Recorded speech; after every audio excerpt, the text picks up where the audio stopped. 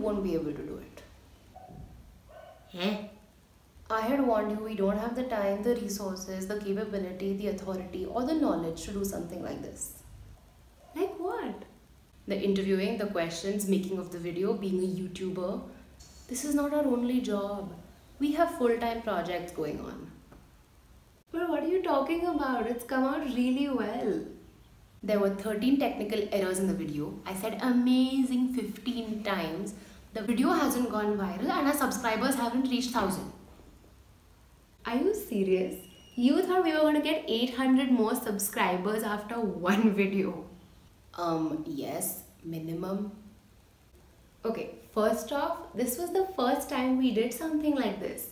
And you did such a great job of being just the best version of yourself. You mean I was a lot like you? Your words, not mine. No, seriously, I feel proud of us for pulling this off, and I know how difficult this was for you to put yourself out there like this. I'm really proud of you. And I love you. Don't fixate on these tiny things that went wrong. Of course, we'll fix those and we'll be even better next time. But today, take the day to be proud and happy that you did something new and you weren't afraid to be vulnerable. Okay? Fine, but this video is not going to do well.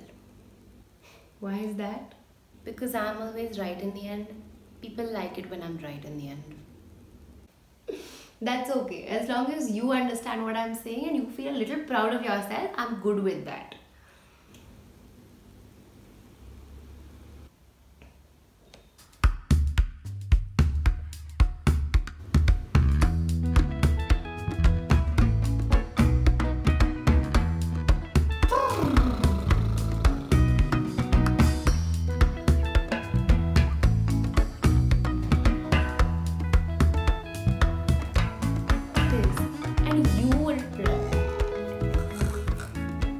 There were 13 technical errors in the video.